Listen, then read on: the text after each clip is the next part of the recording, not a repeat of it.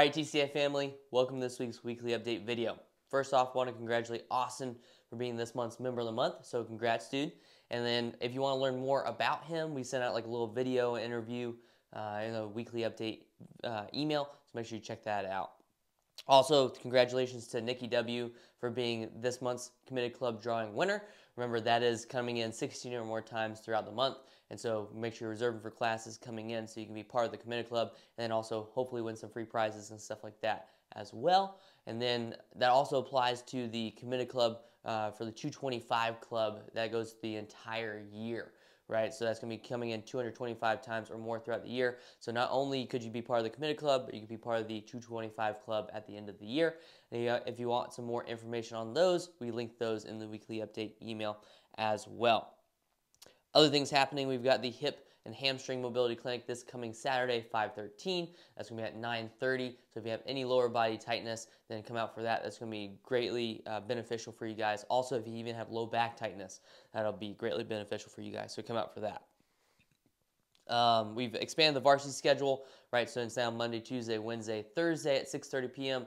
So if you have some more, if you want some more information on that, then ask Coach Sarah, ask myself, or if you have some, like maybe a teenager, or you know somebody that would be that would benefit from the varsity program, then make sure that you contact us. Let us know. We'd love to help them develop like a good relationship with the gym and build healthy, like a healthy foundation of habits and stuff like that for later on in their life.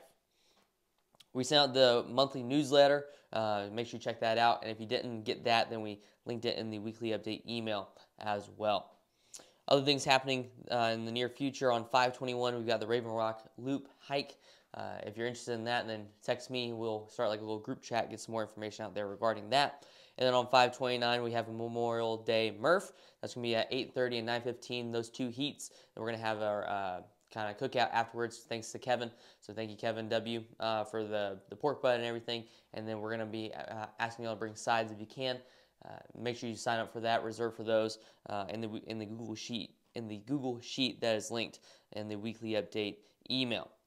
Our next Bring a Friend week is 6/12 to 6/17. So if you know anyone that would benefit from kind of working towards their health and fitness goals, getting in the gym, get moving, whatever that is, or the person has been asking you like, hey, what are you doing? Then that's a great opportunity for them to come in, try it out a whole entire week. It doesn't matter if they're coming with you, without you. They can be completely like unaffiliated with you, does not matter. But it's a whole week of friend-friendly workouts that are easily scalable. Again, they're not easy, but they're easily scalable workouts. There's more information on that in the weekly update email.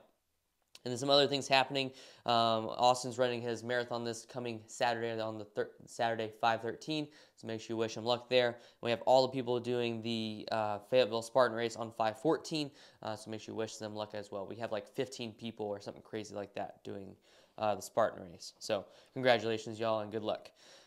Programming this week, we're going into that week 5 of our 9-week progression for the Olympic lifting, and then we've just finished our ring muscle up progression. So congratulations to everybody that got their first ring muscle up. And then so there's a lot of people that are like really, really freaking close. So y'all need to keep working on it. And then you never know, you're gonna like hit that one day if you just keep consistent with it. But this week we've got our Murph prep on Monday. If you're planning on using a weight vest for Murph, then make sure you go ahead and start incorporating that into your Murph prep.